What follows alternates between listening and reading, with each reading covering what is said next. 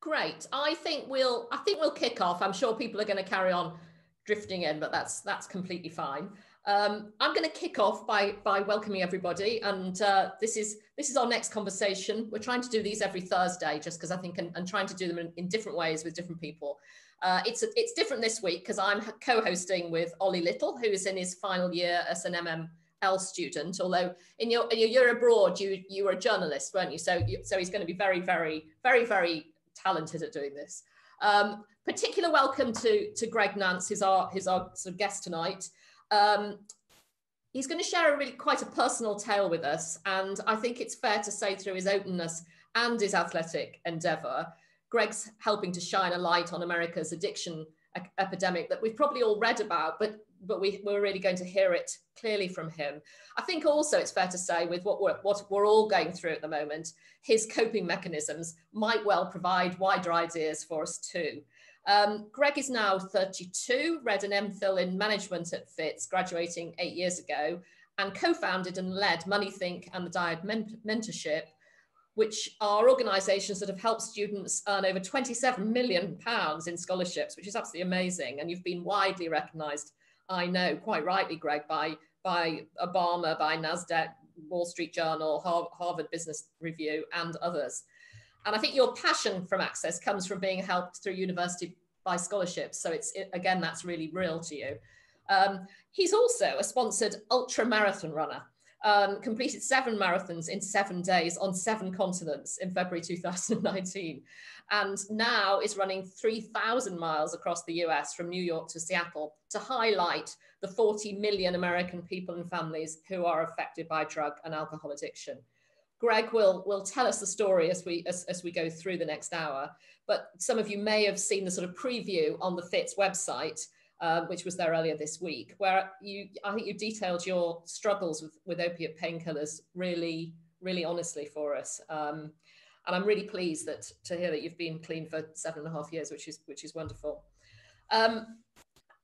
Ollie also has stuff to share with us, as well as co-hosting and interviewing this evening. I'm also going to make sure he talks to us as well, because Ollie's also a keen rugby player and powerlifter, but is also very focused on making sure that even with our gym closed, that we're going to stay active.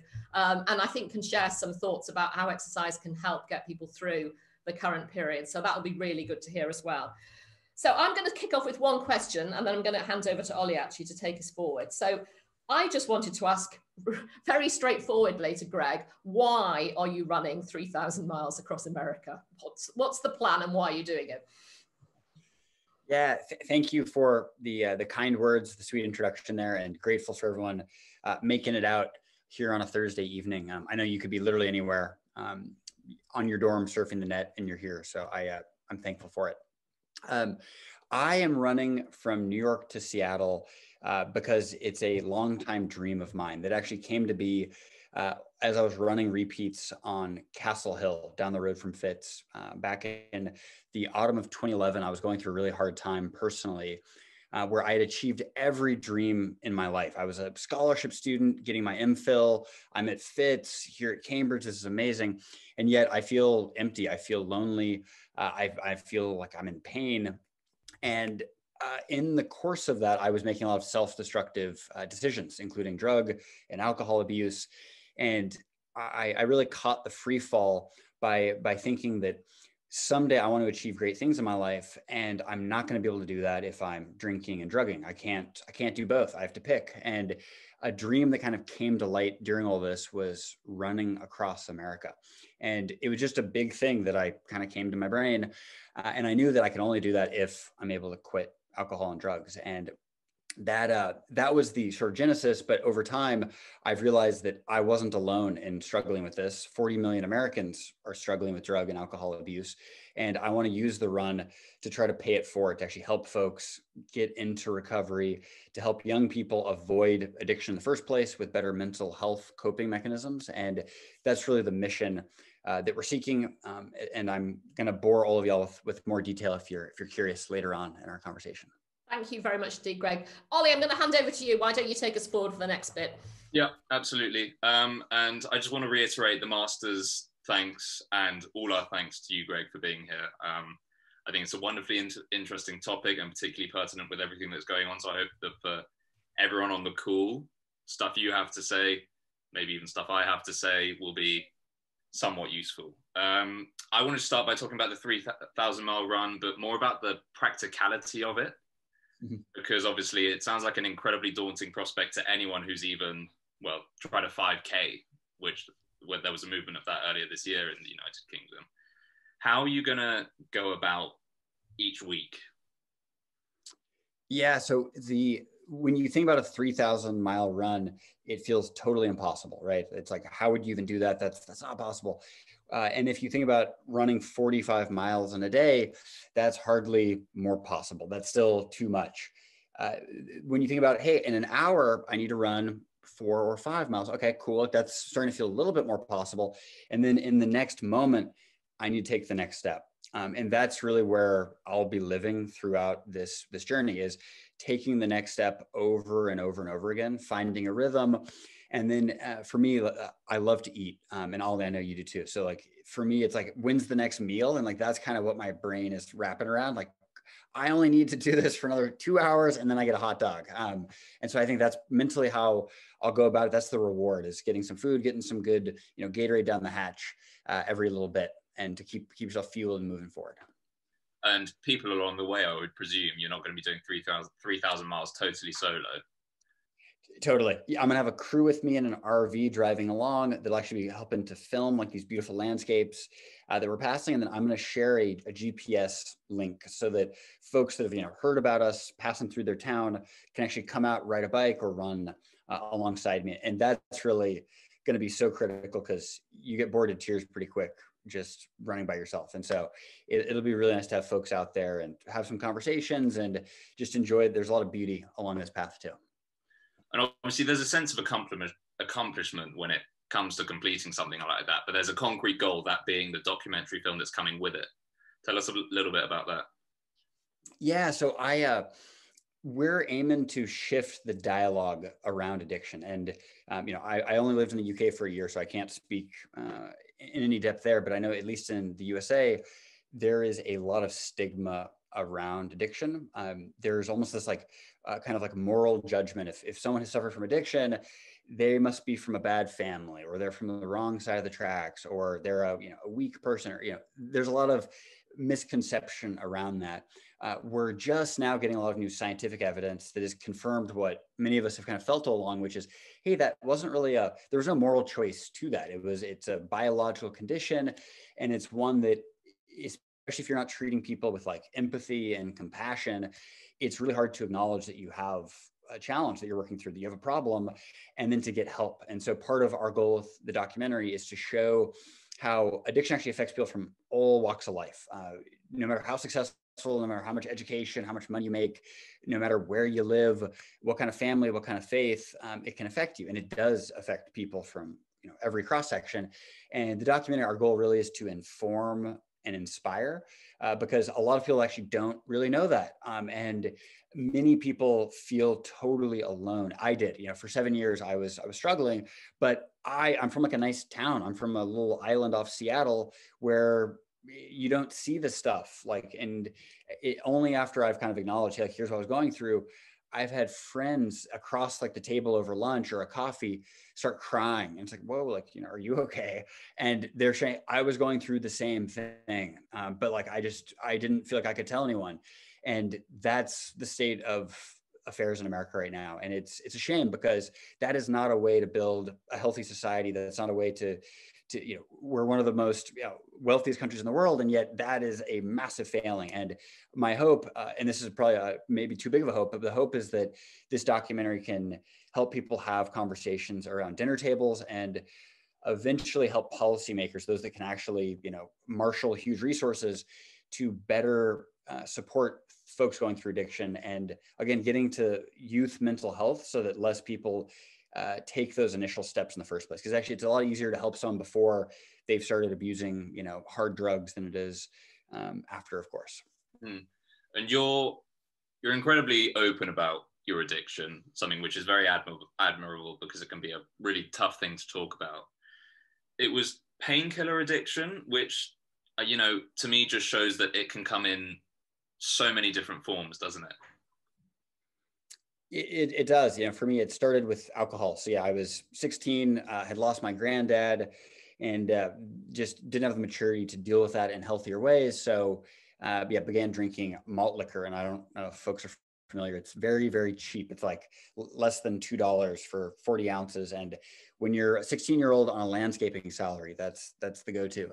But yeah, it graduates from there. And we have a huge problem in the United States with opiate painkillers are very widely available because of a couple of companies have been massively exploitive and just flooded the market. And so we would actually steal from my friend's dad, who was a doctor, and he has literally thousands of, you know, hundreds of pill bottles all around. He'll never even notice these are gone. And these are also very addictive. It's a derivative of heroin. And so it's basically like commercializable heroin is what it amounts to. And it highly addictive. And the challenge is that it's so widely available. You can get a prescription very easily if you just claim, hey, I've got some pain, or you can just take it from someone who has that prescription, and they can, of course, get more. So it's a huge issue, and we're slowly reckoning with that. You know, Purdue Pharmaceutical, the group that has been most abusive, just got hit with a multi-billion-dollar fine that was levied, and that doesn't solve the problem, but at least that's taking a step to crack down on more of these really exploitive kind of trafficking practices. It's legal drug dealing is what it amounts to. And it's, most folks haven't realized how addictive a lot of this stuff is. So yeah, it's a big issue, and it's one of many that are really kind of interrelated in the States right now. It's a massive issue. And obviously within that, relapsing is also a massive issue. I think, you know, relapsing is commonplace when it comes to addiction. I think over half of all addiction sufferers relapse at some point in their life. You obviously used running as a coping mechanism, but the day you finished the 777, which for those that don't know, Greg ran 7 marathons in 7 continents in 7 days, which is just ridiculous. You finished it, and then one of the first things you did was you called your dealer. Yeah, it's one of these things where, you know, I spent 2+ years training for this. It's expensive. It's like raising money for this. Telling all my friends it's gonna, you know, here's what I'm doing, it's gonna be awesome. And you expect to do that, and then to feel like my life is totally new and different and better, and all my old problems are gone. And none of that is true. It's like, no, like all those old problems now look even bigger because you don't have a distraction. They're like now right in your face. You've got all of these you running 7 marathons in 7 days, it's very hard on your body. And so like now I'm in pain physically, and then kind of like the mental, you know, anguish of finishing this big goal, not feeling any better, feeling actually lonelier after doing this. That night I'm in a literal like 5-star hotel, really swank Miami Beach hotel that my sponsors put me up in. And I feel, you know, I'm in this bathtub. I should be over the moon. My phone is like beeping every 6 seconds with another text or email from someone saying, hey, congrats. And yet I feel like I'm the man on the moon over here. It's like super lonely and all. And yeah, I knew what would make me feel, what would numb that feeling, because I've done that a bunch of times. And in that moment of weakness, try to score painkillers. And it was the first time in, you know, 7+ years that I had, you know, made that call, tried to do that. And the next morning you wake up and totally just like confused, then embarrassed, then ashamed.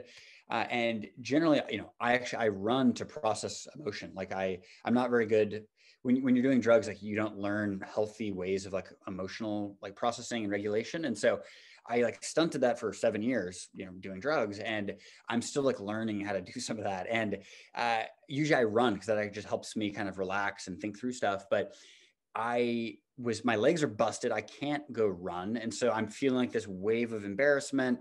And it's like, I know, like I could totally relapse right now. I don't want to do that. And so I started actually writing, and it's this sort, you know, it's one sentence leads to a paragraph, leads to a page. And before I know it, I got this little short story kind of containing a little bit on the journey. And it just so happens, I have a buddy from college who, amazing guy, who he's now a screenwriter in Hollywood. And I basically said, hey, like, I'd love some feedback on this. You know, I'm working through all this, and I share it with him. And his advice was, hey, like, this could be a film treatment. Like there's so much to this, and you're not alone, and a lot of people could benefit from seeing this. And I happen to know some people in Hollywood, so like, let me know, and I would love to actually get this in front of some people. And that was sort of the beginning of the journey. And that was March 2019 that all of that kind of came into motion. And here we are, November 2020, and still trying to make something happen here.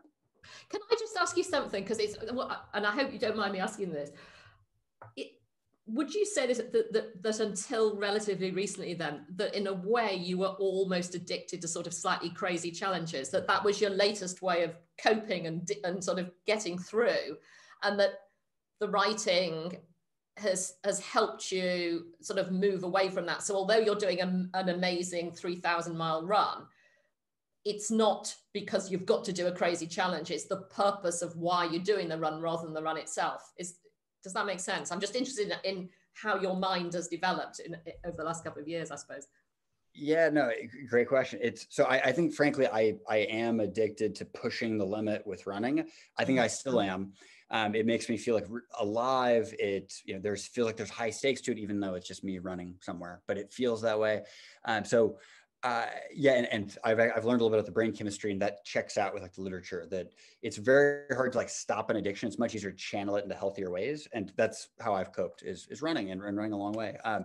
That said, I'm a purpose-driven person. And I find if I don't have a clear purpose, I get into bad behavior and I do dumb stuff very quickly and very easily. And so, it is wonderful to have a purpose I care a lot about, because when I wake up, hey, here's what I'm doing. I'm going to go put all that energy into something good instead of something self-destructive or just purely, egotistical. So that's a little bit how I'm looking at it. But, part of your question here is, or part of the answer to this is, I, for 6-7 years, was in total denial. So like, it's hard talking about this stuff because of the stigma and because of the judgment. And so it's much easier just to deny it.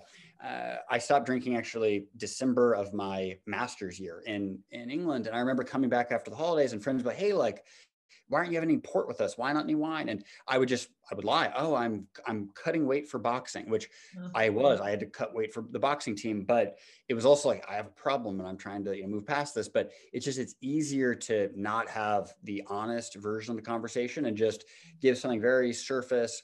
And for 7 years, I was giving just the very surface. And it gets exhausting though, because you can almost sense this person could benefit from actually hearing this, and I could totally benefit by just being, my authentic self instead of the sugar-coated version of whatever it is. So that all has kind of been bundled together and been really, really transformative for me. Like I feel like I'm in a much better place by just being open about it, as opposed to like carrying this dark secret around.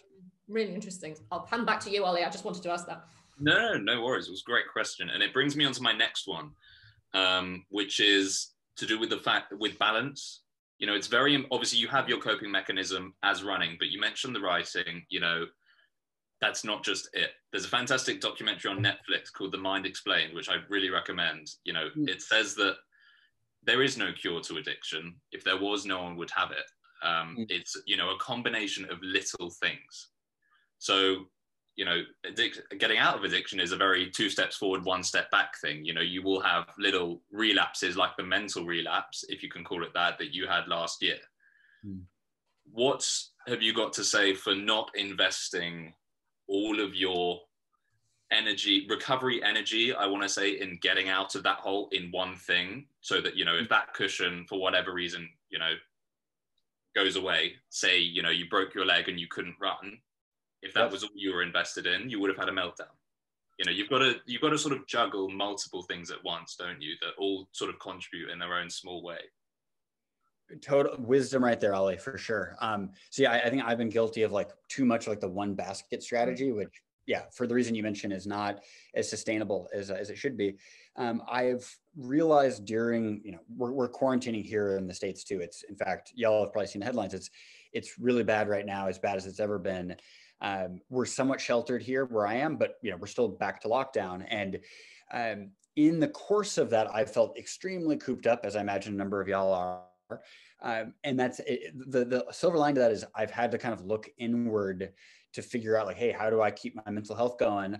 instead of being able to like travel around and get like all these novel experiences, which was how I used to live before all of this. So yeah, balancing is really, really important. And it's a lot of simple things. So like I found like starting my day by like reading the Bible and like praying a little bit, like meditating a little bit, that like sets a nice tone. Like staying away from Twitter and the ridiculous things happening in our politics right now has been helpful. Brewing a cup of green tea. Like I really like tea after my time in England. Green tea, black tea, English breakfast tea, it's all good. Have a cup of tea. And then maybe do a little bit of writing. And like for like those 30 minutes, like I'm in like control right here. And like this wild, chaotic world swirling around is not like putting 1,000 pounds on my back, which you could handle, Ollie, I can't. And so it's, you know, got to find the sustainable pace. And so all of that is wonderful. And even if I do have a broken leg, I can do any one of those things, right? So I am trying to find more balance myself. It's definitely a work in progress. I think that's really interesting. Just talk a bit more about that, because there are people, I'm sure, listening and on this call now, and by the way, do ask questions, we can pick them up, who are stuck in their rooms. You know, we've got people, even whether or not they're positive, obviously we've got isolating households, and it's tough, and it's so much harder for everybody, I think, than last time. A, because we've been there before, and B, because actually it's dark. You know, there's something when the days were getting longer, everybody felt more positive. I think it is that much harder. Talk, if you can, talk a little bit more about what would be helpful to people, that, you know, drawing on your immense experience actually about how you're working on that balance. So you've talked about meditation, you've talked about, in a sense, you're describing a level of structure to your day, I think, aren't you? Yes, I am. And, you know, I'm a creature of habit. So I can do like the same things every day, and I still find like a lot of joy in that, which is probably different than some others. But like you know, creating a little bit of structure for like the morning, because my morning routine, here's like what I do after lunch each day. Here's what I do before bed each day. And I've got like little routines, and it's like really, really simple stuff. Like I like to write in my journal before I go to bed, and I like to read a book until I'm really tired. Then I click off the light. Like those little habits, like that helps me sleep better. And if I get 8+ hours of sleep, I'm not like a total grouch the next morning. I'm not like in zombie mode the next morning, which if I don't get 8 hours of sleep, like I am a grouch and I'm like a zombie the next day. So like figuring out like what is like really important for you, and hydration for me, like literally like reminders to drink water and tea, a clean diet, at least 30 minutes of like exercise and fitness each day. And then these like little habits, you know, writing, reading. I do a lot of stretching because running kind of tightens you up. So I do a number of stretches each day. And then, you know, many of us are studying right now, of course. And so like when do you do your best studying, and when do you do your best reading versus problem sets versus exam prep? And for me, like, because the world right now is so chaotic, a little bit of extra structure in my life has been really helpful, really useful.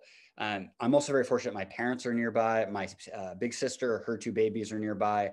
So like we've got like, you know, having family around makes this a lot easier. I know for a lot of us, we don't necessarily have family at hand, but like that's been a nice deal for me, because I've been away for 12 years and now I'm getting like triple time with the family after all that time. So yeah, finding out what makes you happy and then spending more time doing it is the big thing that's working for me. That's really helpful. Ollie, can I ask you, I know I'm going to let you carry on, but I'm not going to let you not talk about yourself a little bit as well, actually, because exercise has been, and fitness has been really, really important to you for a long time, I think, from what you've been saying in a variety of ways. But you're also thinking very clearly about our community in college as well at the moment in terms of that, because obviously our gym's closed, and fitness is going to be, and just exercise and fresh air is really important for people. It's just one way of coping, isn't it? So do you want to just tell us a little bit about you as well, and about what you're doing in college, because I think that'd be good. Yeah, so it's interesting. The reason I asked you about the broken leg, if you were, you know, to invest all your time in running, is because that's what happened to me back in January. Is I was investing all of my time in my training, and then I broke my leg, and all of a sudden that was all gone, and I went into sort of hysteria. What am I going to do about it? And that led me to realize that exercise, you know, overdependence on exercise can be bad. You know, some people, I've met up with mates and they'll be like, oh, Ollie, you'll be so proud of me. I was working out every day in lockdown. I was like, oh, fantastic, because that's a good thing. Mm-hmm. And then they say, yeah, I got up at 6 a.m. I worked out then I worked out just before lunch. You know, I only had 1 meal a day, and then I worked out in the evening. I feel so good about myself. I feel in my best shape ever. And I'm like, that there's an overdependence, and that's the situation I was in back in January. And so with the broken leg, which is still, you know, stopping me doing what I was doing, I want to help people to find that sort of balance where it is that compartment in your life, where, you know, if you need it on a daily basis, that's totally normal. You know, endorphin, serotonin, very helpful, mental release, a bit of outdoor, you know, exposure, which is important and for some impossible, sadly, if they're in isolation, but for most of us still possible. So that led me to the idea of a fitness society, which was a pre-lockdown thing. And pre-lockdown, it's called Fitz Pump, which is a very weighted name because there was a debate whether to call it Fitz Pump or Fitzness. And it's like a Biden-Trump situation, 71 million Fitz Pump and 70 million Fitzness. But we've gone with Fitz Pump. And I created it for 10 people to sort of get together in groups of 6, obviously, to work out outdoors. And then when lockdown was announced, I put forward the idea to the JMA that they loan out the equipment in the gym. I'm like, it's going to be sitting there for a month. You know, I'm more than happy to note down, you know, who has what, hold them accountable. You know, they pay X amount if they lose or break something. They were like, sorry, health and safety reasons, we can't take equipment out of the gym. I'm like, fine. The JMA very kindly says, we'll be happy to give you some funding if there's enough interest. And I put forward the idea, and 130 people come forward and say, yeah, I would love for you to do that. All of a sudden, the JMA, you know, says, okay, if there's 130 people, I'm not going to say how much they gave me, but really a great amount. And so now I have, and I could, well, the blueprint of my floor is currently an example. I have, you know, a ton of equipment that you can loan out for free because of the JMA's generosity. So, you know, this sounds like a promo. It's not. It's for, you know, the people of Fitz's benefit, not mine. If you want to join the Fitz Pump Facebook group, then you can come down to Oxford Road and rent the equipment. And I'm also doing my best Joe Wicks impression with a bit of Zoom circuits, which is interesting from my point of view, but people seem to dig it. So, you know, people are more... That's very important for people who are isolating, isn't it, in particular? Yeah. Well, exactly. And I wanted to ask Greg about, you know, obviously in the first lockdown and in this lockdown, presumably, unless you're in isolation, you have access to outdoor space. A lot of people don't currently have that. I'm doing the Zoom circuits, which, you know, if you're in a 19 meter squared room, it sort of is and isn't viable. Is there any other advice you'd have for people who literally cannot get outside? And that's so tough. So yeah, for us here, we're able to like go outside and, you know, we've got like a forest and stuff. So like, it's a different situation when you have that ability. If folks are comfortable with it, I think even getting a little bit of fresh air, like opening a window, trying to wake up a little bit earlier. I know that, you know, Cambridge and Bainbridge Island, where I'm from, are about the same latitude. And so we have short days this time of year, and it gets shorter and shorter until the 21st of December. So waking up a little bit earlier so that you're catching sunrise has been super helpful for me. I don't always do it, but when I do, it makes a difference to have that full daylight. And then one thing that actually has been awesome, let me see if I can get this into the frame, maybe not, but so I have this little lamp. In fact, let me unplug it. This guy right here, I press, you know, you can do up to an hour, and it's this like really bright light that mimics like bright sunshine. And I was very skeptical when I heard about this until like, a number of friends were like, no, like you have to try it. And then I did, and it was like, wow, I have all this energy. So I think using, and it was like $20 on Amazon. So it doesn't, you know, totally break the bank either. So little things like that, in addition to like getting a workout, you know, I think Fitz Pump is such a cool idea. And like, I love that. And if you're on the fence listening in right now, like do that. That's going to be so good. And like, imagine coming out of lockdown, like being in really good shape. Like, wow, that would be a wonderful way to use that. And I can guarantee no matter how good your body feels, your brain will feel better, like getting some fitness in. So Ollie, I salute you for the great initiative. This is a hard time, but I think you're going to make it it could be a wonderful experience for those that join you in the journey. So appreciate that. I'm going to ask a couple of people have put some questions on the chat. So should we take those next? And then I'll come back to you, Ollie, and you pick it up again. Eleanor, you put one on. Do you want to ask it? Do you want to come off mute and ask it? And then I'm going to come to Julianne. I think it was, who was it? I'll find it anyway. Eleanor first. Yeah, so I guess I am a runner myself, and I was interested really in the logistics of it, especially sort of the run itself, kind of how many days you were planning on running, and what the time frame is, and how many rest days you sort of incorporate into that as well. Yeah, thank you, Eleanor, and kudos on your running as well. Yeah, I'm aiming for about 45 miles per day, which if you math that out, it'll be somewhere between 70 and 75 days of running.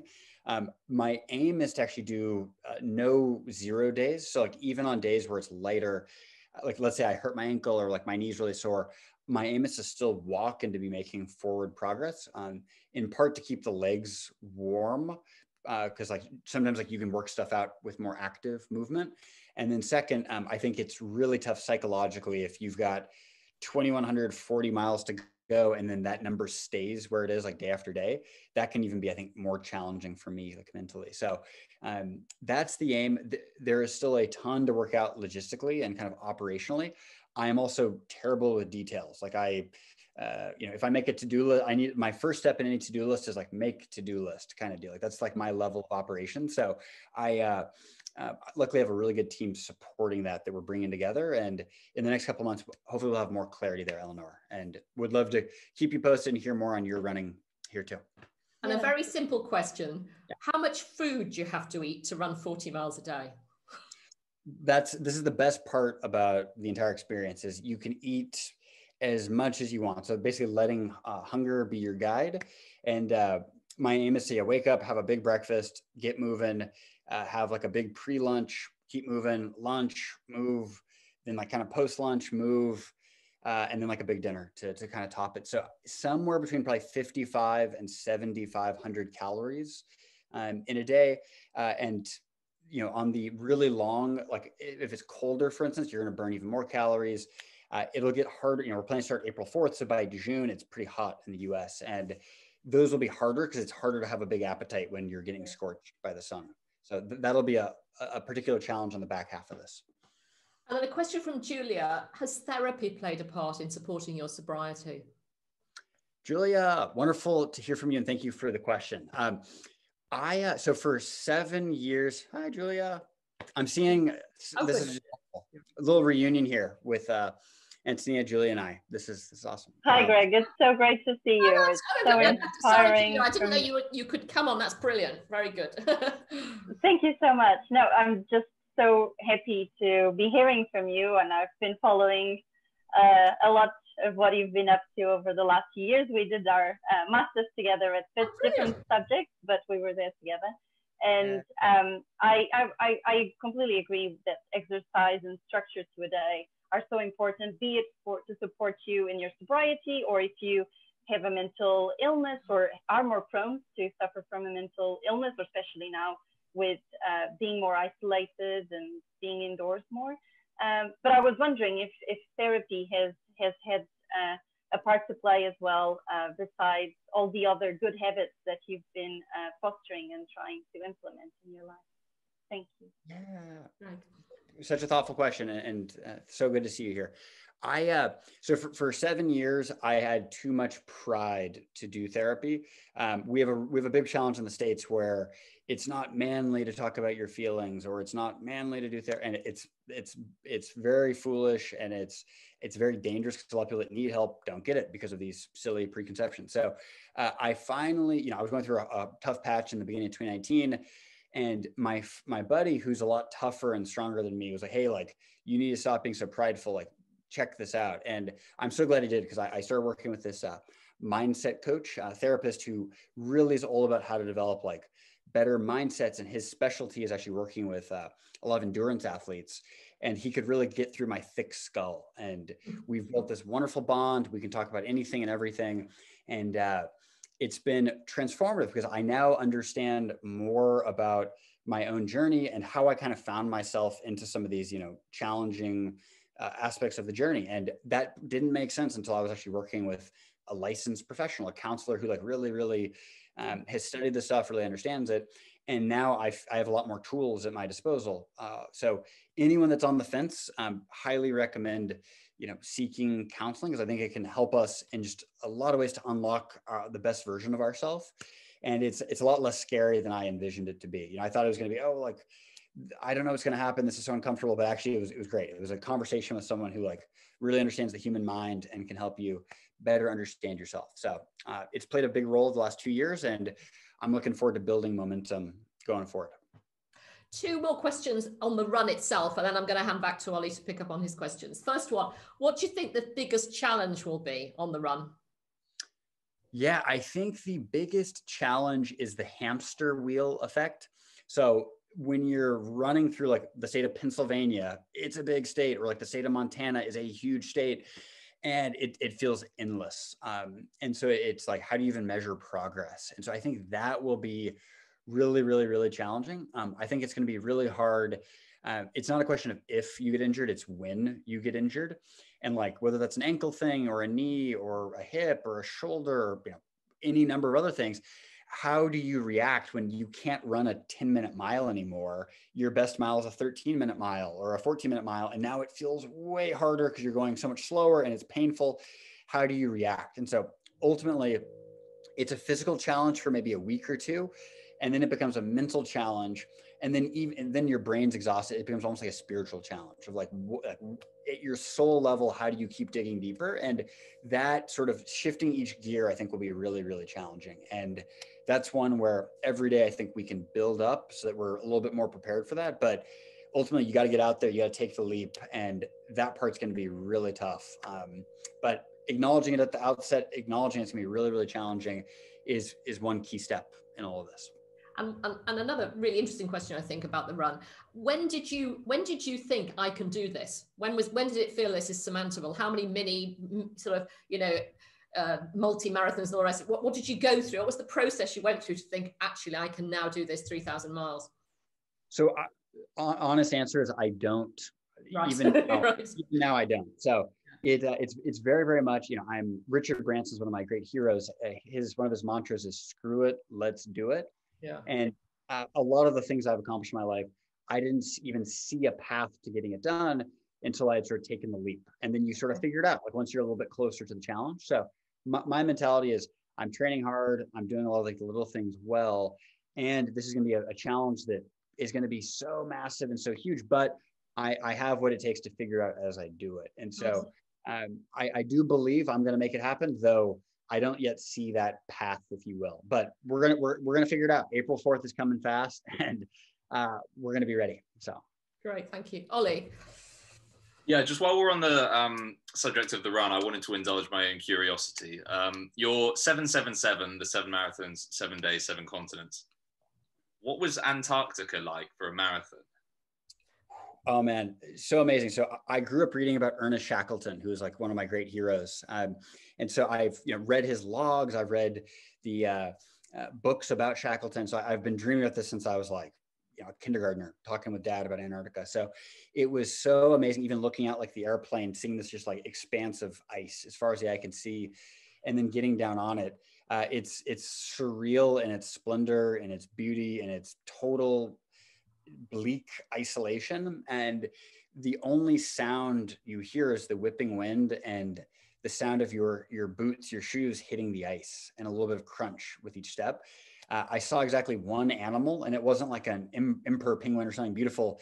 It was an oversized seagull that lived at this Russian research station and just eating all the food they fed it. So it was huge for the cold and all, but so amazing, so beautiful. And the actual race itself was it was amazing. Nothing like it. It's a big series of loops around this huge airfield, and I don't do a lot of loop races. It was really wonderful, seeing all of that. And then the sun is hanging out at 15 degrees, just barely above the horizon, the entire time for hours on end as we do it. So it was surreal. It was amazing. And I was only there for 7 hours start to finish. And so I'm very eager to get back, hopefully do a climb on Mount Vinson there, and explore more of Antarctica, because there's so much there. It's huge. And I saw a little speck of it, but that little speck was all kinds of entrancing. what are you wearing to run a marathon in Antarctica? Because I would presume you start with layers and then your body heats up over time, but then you take something off, a wind comes, and isn't there a lot of chopping and changing? Yeah, so you start with, I had my Kermit the Frog green suit on over, like big windbreaker, did an entire loop, and I was just warm enough at that loop, so I take it off, and then instantly I'm chilled. And then whenever the wind picked up, you would completely lose feeling, like all the way to like your elbow. It's like it like goes numb. Your lips, your nose, your ears, even with a cap on, like would sort of numb out on me. So it that part was intense, but I expected that, and I even trained. And I was living in Shanghai at the time, which isn't exactly like super cold. It's right above the tropic line, but it even in Shanghai, like it gets somewhat chilly in the winters. Like you would train literally just in little short shorts, no shirt, no long socks, no hat, no gloves, to kind of simulate a little bit of that like extreme cold. And again, it's a mental challenge really above all else. And so mentally being prepared for that chill when it happens, hey, I've been getting ready for this for 2 years. No problem. Let's roll. And I just want to touch upon something you said when talking about lockdown. You said that you cope well with it because, well, not because, but the fact that you are a creature of habit potentially helps. Mm-hmm. Obviously, here at Cambridge, some of us thrive on spontaneity, difference in our day, waking up and not knowing what's going to be in that day. Lockdown kind of takes that out of the equation. So was there anything new that you sort of threw into your life, or was there any advice for the more spontaneous or what's today type of people? No, I think that's a really smart point. So I also enjoy, spontaneity. So I call it, this is sort of geeky, but I used to study Navy. I studied foreign policy as a bachelor, and I studied like the U.S. Navy as relates to China and like our competition over there. And a little framework I came up with was up periscope, down periscope. So a submarine in the old days had to put its periscope above the water to kind of look around. And that's almost like the spontaneity, like when like cool stuff can be interacted to your environment and you can see it and go experience it. And then there's down periscope, where when somebody's trying to travel quickly or not be detected, the periscope's down. And by nature, this moment in time is sort of a down periscope kind of moment in a lot of ways. Like we can't get out and go explore with our friends the way that we'd like to. Though part of how I look at this is it's a wonderful time to actually reconnect with friends that maybe live far away or that you wouldn't have otherwise been able to see. I will frequently make little like, hey, look, let's do a little movie night. You pick the movie, or let's like both read something and talk about it, or let's catch up. And that has been really, really nice in kind of unexpected ways, and added a little bit of serendipity in, all while being very COVID friendly for not transmitting the virus. So that element has been useful. And then a lot of people in my community here are hurting, especially those that are from less well-off backgrounds. If you were already just above the poverty line, you may have lost your job. You may have fallen on really hard times. And so I've gotten involved in a couple public service volunteer projects, and that's been really meaningful for me, where I'm meeting totally new people. I'm learning about big issues around youth mental health, around like fire service. Really, like our fire departments play a huge role in actually helping folks in distress in America, and learning more about that, seeing how I can be useful and helpful. That has been a little bit of like serendipity plus purpose, which that intersection's been really good for my mental health. Can I pick up a question from Laura, because that fits really, really well with what you've just said then, which is, Laura says, from your experience, what do you think can be done for preventing addiction? I mean, she's saying that what you're saying is in terms of your personal experience is really inspirational. I think everybody will agree with that. I just wonder if you obviously say you're hoping government and policymakers will start to listen as a result of your film, but from what you know and have learned yourself and talking to people, what do you think should be being done in terms of preventing addiction? Yeah, so thank you for the question, Laura. No worries at all. I don't know if you can hear me, sorry. Yes, no, we can. Thanks, Laura. First of all, Greg, thank you very much for your presence with us today. Thanks for sharing your inspirational story. I really find really impressive your story of managing addiction and all the challenges that you've been so far. It's really impressive. My congratulations on that. And as someone who knows quite a few cases of people who are struggling with their own addictions, I always wonder what could be done differently to prevent people from getting to that point of struggling, because I know recovery is hard, and unfortunately many people struggle with it. And thanks a lot in advance for thank you, Laura. question. Yeah, thank you. Laura, thank you. I've heard this said that addiction is really it's an isolating condition. Most every individual suffering from addiction feels alone, even when they're doing drugs with other people. Like it's an isolating condition. And so the kind of antidote to that is connection. And Laura's like, you have friends that are dealing with this. So do I. And the thing that we can do to help friends in the midst of this is to be there and to be a sympathetic ear, to offer, heartfelt attention and care. That oftentimes can be the thing that kind of directs someone toward a healthier choice in that moment. And even when it doesn't, even when your friend then goes and does something that, we wish they didn't, they still remember, hey, like Laura is there for me, and Laura cares about me. Laura wants what's best for me. And in the moment where they're able to, listen to kind of their better angels, they will remember that, and they can seek you out or seek out resources or counseling or treatment. And you being there sometimes can make all the difference. And we don't actually ever know that because, these things work in mysterious ways. But ultimately, connection, I think, is the single most important thing we as friends and family can do. And trying to be as non-judgmental as possible, because nothing feels worse than, you're making mistake after mistake. And when someone you care about is then like leaning into you, giving you a reprimand, like it not only doesn't help, it makes you feel worthless. And you then want to go find stronger drugs because you feel like a total bum over here. So that connection, I think, is the key thing. And just love, care, kindness go a much longer way than you'd ever realize. Thanks, Greg. Ollie, back to you. Yeah, I just wanted to touch upon something I said actually about the whole, obviously, exercise is a positive compartment at its best. You could argue at its worst, it's either total dependence or non-existent. Having struggled with exercise addiction myself, the difficulty was when knowing it was, a healthy kind of dependence, i.e. waking up and thinking, okay, I'm going to start the day off with a 30-minute run or a weight session or whatever, start the day off right. Where's the line in terms of then sinking into that pit where all of a sudden, I don't know, say it's all you're thinking about, or your whole day revolves around it, and you're making sacrifices that you shouldn't be making. Mm. And how do you notice that happening, I guess, is the other part of that, isn't it? That's exactly it. Yeah. So one good question, and I've definitely felt myself on the other side of that line many times.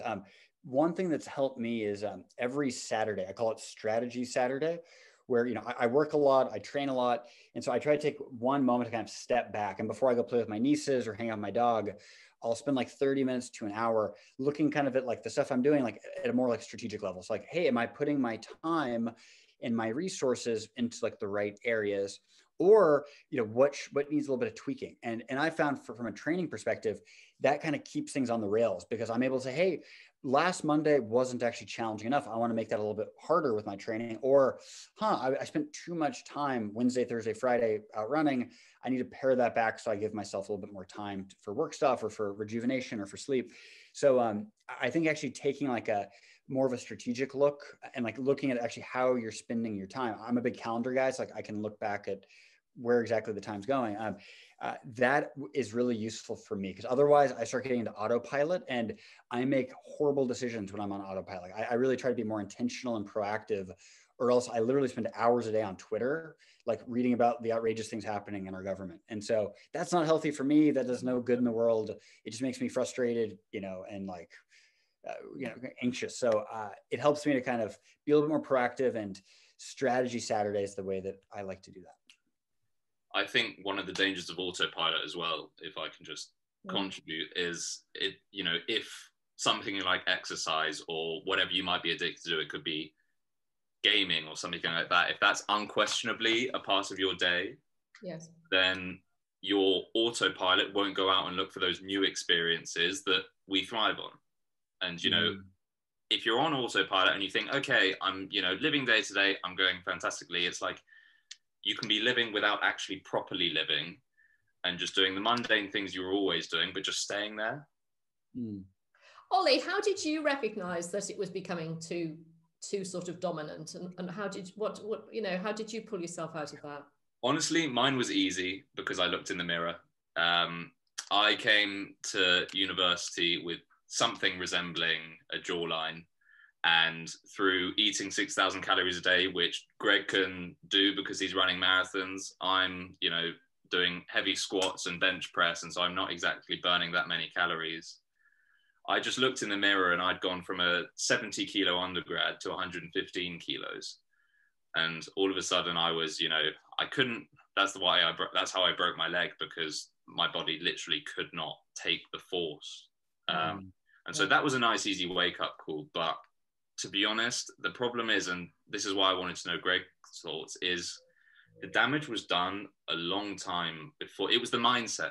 The mindset was the difficult thing, because the mindset had gone 10 months, I would say 11 months before that moment where I looked in the mirror.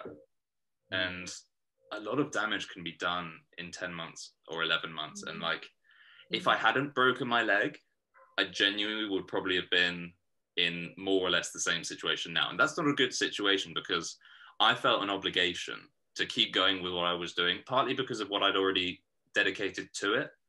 And, my coach at the time, I said to him, look, I'm miserable at the moment. And, I had all these elite aspirations, and he was just like, look, if, I'm making all these sacrifices, I'm teetotal, I'm not going out, I'm not, partying, doing any of that. And he's just like, if you want to be elite, you make sacrifices. And wasn't really the thing to say, because for 2 more months I lived by that. I was like, right, this is my goal, I'm putting that emphasis on this one goal. And the broken leg was the wake up call, because all of a sudden, like I touched upon earlier, that goal was removed in that split second. But what was weird is when it was removed, I was like, oh my God, everything I've been working towards is done. So when I looked back, I was disappointed. When I looked forward, all of a sudden it was a relief. I felt liberated. There was no obligation. There was no pressure. And I think maybe that's the lesson to take from it, is it's when you start to feel an every day I felt a duty to train. Now I want to train because I know that it helps me with my mindset. And I know that, an hour a day is not an unreasonable amount of time. I mean, Cambridge week 5, sometimes an hour a day is not something you have. But, if that desire to do it is there, and you question whether it's duty or desire, and this time last year, I would have been saying something very different. It was certainly duty. Then I think for me, that's the fine line. I mean, that's really interesting and very honest of you. It just makes me wonder how we can have that conversation more widely across college to make sure that people, are doing exercise and or involved in sports because they love it, but also that we've got the necessary support, mutual support for people. I think it's a really interesting issue, actually. Well, that's exactly it. And I think, having talks like this from Greg, it encourages that openness, because Greg's one example, I'm another example. Two very, not niche, because obviously addiction happens, to so many people, but in so many different ways. And say someone is addicted to gaming and is on this call, they probably think, oh, this doesn't really relate to me. It does. It fully does. And, this level of openness is probably what's needed, because there's so much stigma around it. It's almost a taboo. And, me giving my example, Greg giving his example, it's fantastic to encourage people to open up. But the problem with addiction is you will look for an excuse to not listen. And unless you can relate totally, I think that excuse is enough to sometimes turn a blind eye to it. And so for me, it's just that openness. Like I say, my example, Greg's example, fantastic to have out there. There'll be people in college right now who can't necessarily totally relate, and that'll be their pretext for continuing. Well, it sort of underlines the fact that we've kind of got to very consciously look out for each other, I think. Sort of, just be there so that we're open to people being able to talk. And Fitz has always had this phenomenal community, and I would say that COVID has brought that out more than ever. Out of any college in Cambridge, I'm happy to be at Fitz. at a time like this, because I think our community is just phenomenal. No, I think people have been really good at giving support to each other, but it gets harder, I think, doesn't it? I tell you the thing that I'm sure we've all taken different sort of bits of your talk, actually, Greg, and sort of different tips almost. I tell you the thing I'm going to do. I'm going to look at the sunrise. I loved your sunrise thing, actually. I think the idea of sort of starting the day each day with that is fantastic, and I suspect between us we've taken lots of different things away. What I'd like to suggest is that it'd be great if we can kind of follow you as you're doing your film. So if you can stay in touch with us, give us the link, so that, because I think a lot of us would be really interested in following it up. And maybe, I don't know, if Greg's up, if Ollie's up for it and Greg's up for it, then it'd be brilliant to do another one of these in the future, and just to tell us how it was, and what you went through actually, and share the experience. It'd be an honor. This is so cool, connecting, having a chance to share a little bit, and super appreciate that. I'll be sure to share links. I share updates on Instagram. Greg runs far. And then we do have a little film website where you can kind of stay tuned there. So I'll share those links, and immensely appreciate this opportunity to connect and to share. And thanks everybody for tuning in. It's a tough time, but one step at a time is the formula. Thank you, Greg. I mean, it was fascinating and brilliant of you. And thank you too, Ollie. And thank you for being so honest as well, and open with people, because I think it's really hard to do, and I think it's really important. So thank you very much for both your journalistic talent, but particularly actually for sharing your experience too, because I think it's really important that we do that. 100%, and it's such an interesting topic. And yeah, once it's done after April the 4th, I'm more than happy to chat to Greg about it again, see how it went. Brilliant. Thank you, everybody. Thanks for joining, and see you all around college. Bye-bye. Thank you.